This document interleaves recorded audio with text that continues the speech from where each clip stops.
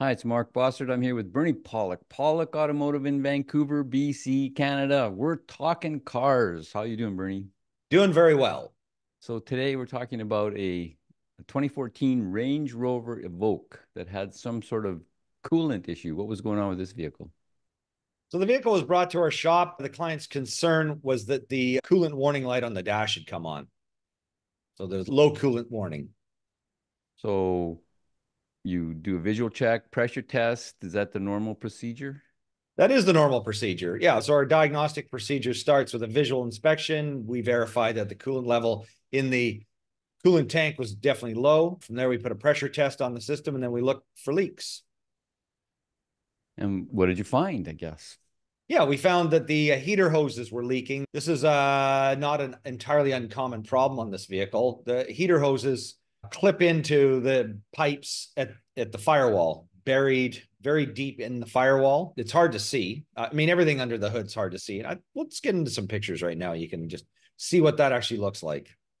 You can keep talking to me as we go. There's our Evoque, fine looking compact SUV. So there's the view of the engine compartment. If you pop the hood, this is what you're going to look at. Plastic cover here. This is an air intake duct. This is a turbocharged engine, so there's a lot of piping that runs all over the place. The coolant tank is over on this side here, where I'm moving my mouse pointer. This is the cowl covering. The heater hose is buried way down where I'm moving my mouse pointer. So there's a lot of pieces that need to be removed to access it.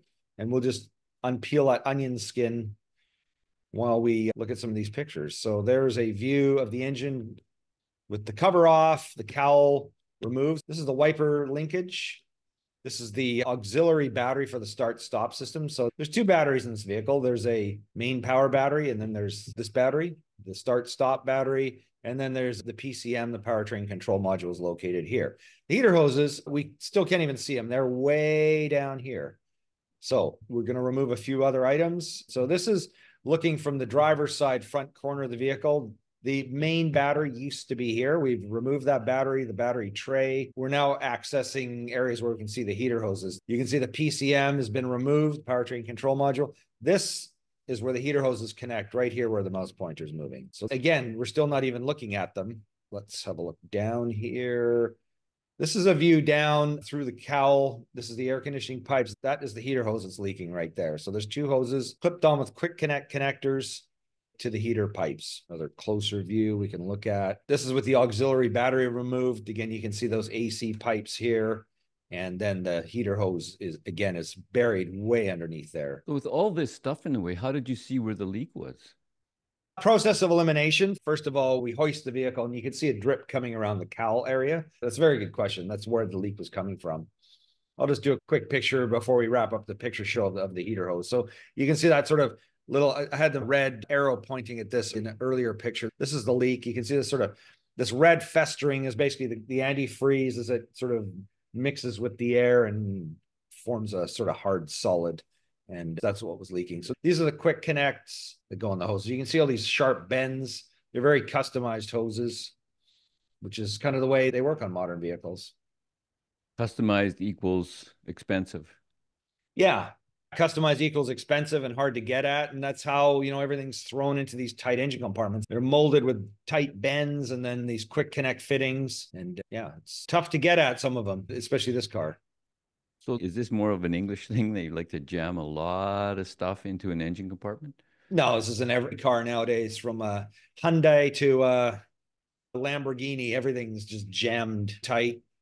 Anything and everything, just compact engine compartments, lots of accessories and styling. Were there any other leaks or things that needed to be replaced while you were doing this? No, this was it.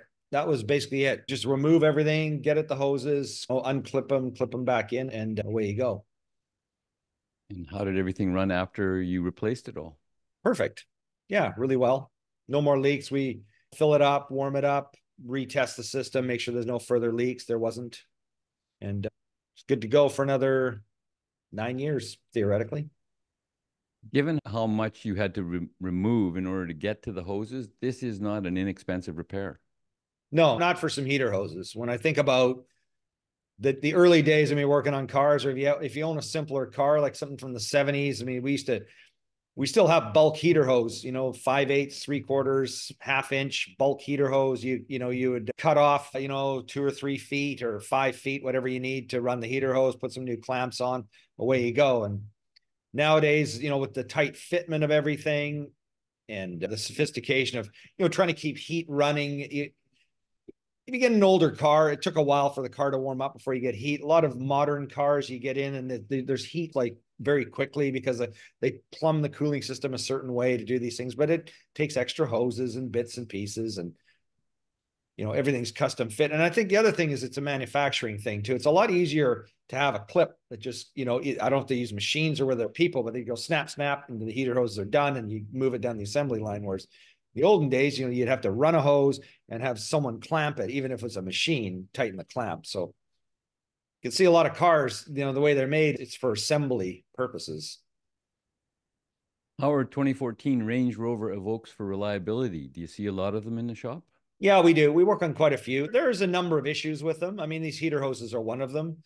It's a nice car, but they probably have a few more issues than some other vehicles, competitive vehicles, but it's a decent car. It's a Range Rover. You'll spend a little more money. Costs more to buy, costs more to fix, and we can take care of it for you.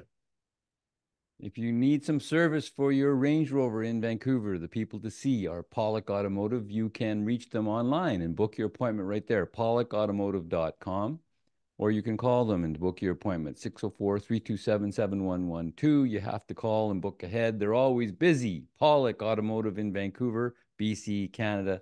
Thanks for watching and listening. Thanks, Bernie. Thank you, Mark. Thanks for watching.